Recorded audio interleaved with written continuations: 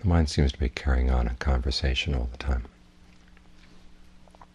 Sometimes it's a monologue, sometimes it's a dialogue, and sometimes it's a whole committee.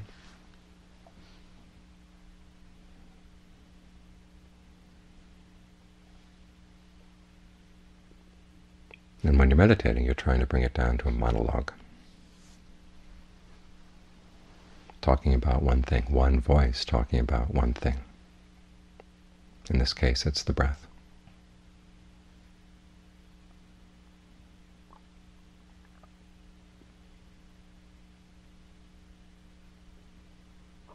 The conversation, or the monologue, in Pali is called Vaci Sankara, which literally means verbal fabrication. And there are two parts. One part is called directed thought, when you decide what you're going to talk about, and then the other part is evaluation, when you make comments on it, whether you decide whether you like it or not, or turn it into stories, or analyze it.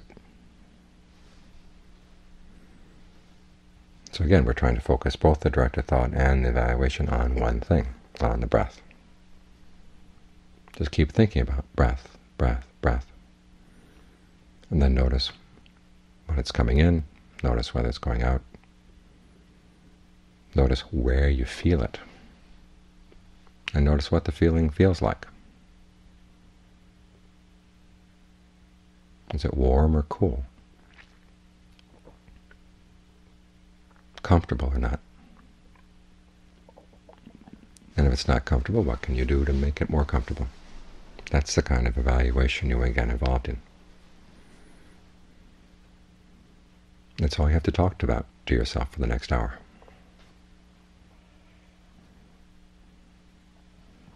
It's something subtle, but it's not all that complex. And there's going to be part of the mind that's going to rebel. It's going to want to talk about other things. Or it's going to comment on you as a meditator. The mind keeps wandering off. You say, there it goes again. And you can get involved in all sorts of useless conversations, useless diatribes.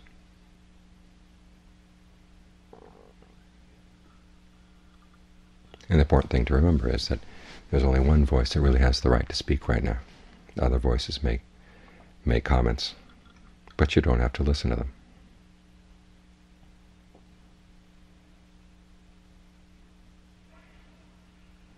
So if you find the mind talking about something else, just turn the conversation back to the breath. It's easy to see when the topic is totally unrelated to what you're doing now. Just remind yourself, most of those conversations you've been through before. It seems like old tapes playing through the mind. You have a pretty good idea of where they're going to go.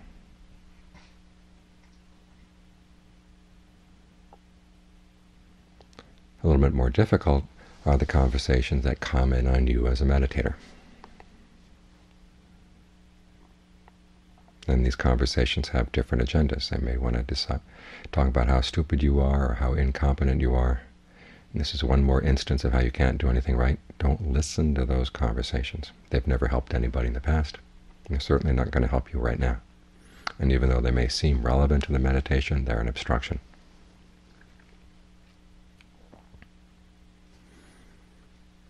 Listen only to the helpful comments. If you have trouble staying with the breath, think of ways of making it more interesting. And one of the most interesting things you can do with the breath is finding out where it's comfortable, where it's not. Exactly where in the body do you feel the breath? How much of the body is involved in the breathing process?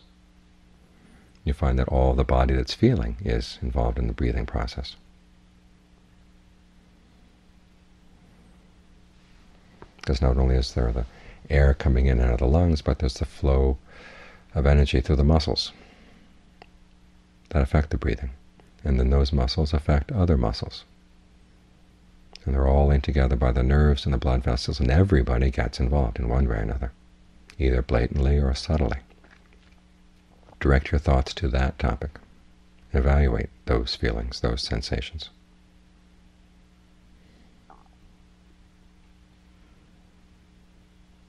In this way you get the conversation on the right topic, which is, where is there discomfort, suffering, stress, however you want to translate dukkha. And there are different levels of dukkha, so that you can think of it as spreading out among these words. Because sometimes it's simply a little bit of stress or a little bit of discomfort, a sense of constriction or tightness. It doesn't feel like any great suffering, but it still qualifies as a disturbance. And then the next question you want to direct your thoughts to is, what are you doing to create that disturbance, create that discomfort or stress?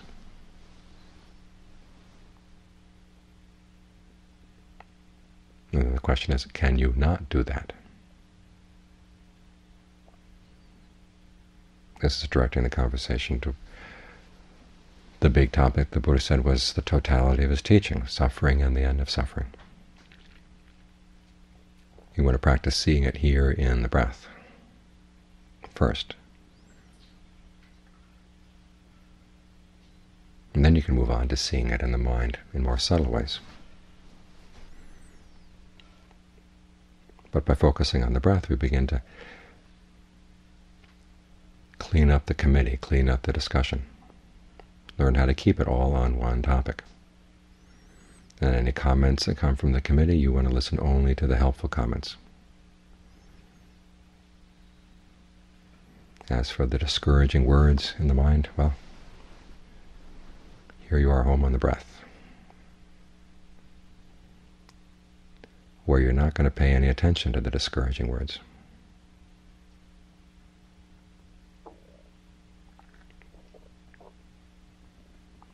One of the important things you'll find as you meditate is that stress, suffering, discomfort, these are all essentially come down to a sense of limitation. And you're creating your own limitations. You're imposing them on yourself for one reason or another.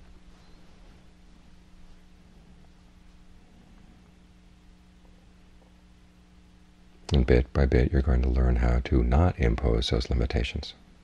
You're going to learn to recognize which voices in the mind are the ones that impose the limitations. Then you begin to see through their agendas. Once you see through their agendas, they lose a lot of their power.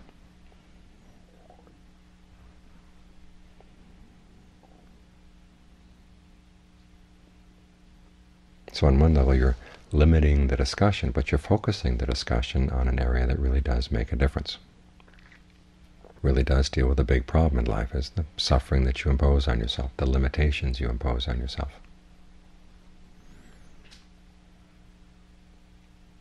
And you're focusing on how to overcome those limitations, how to learn how not to place them on yourself, because it is a totally arbitrary process.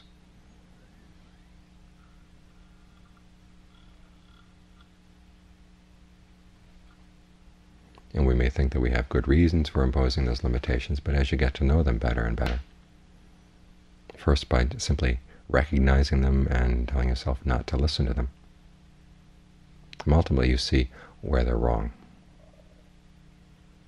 They pretend to be helping you. Sometimes there are old survival tactics that just don't work anymore, especially don't work when you're dealing with yourself inside.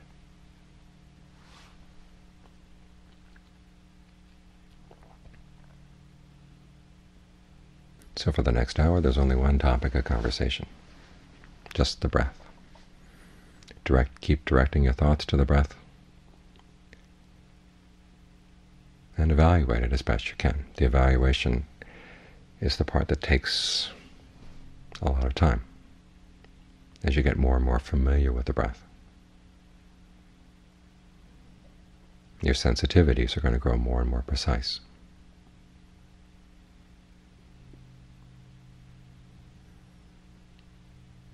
And as for the rest of the conversation, keep it directed toward helping you stay with the breath, helping you to be sensitive to the breath. Any other topic is out of place right now.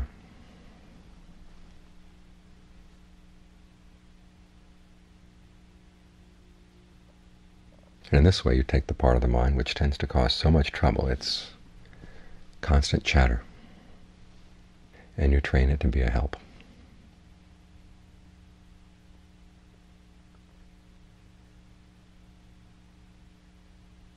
because the directed thought eventually turns into concentration. The evaluation turns into discernment. And the two of them working together, focused on this one topic. As they get stronger and stronger, more and more sensitive, lead to release.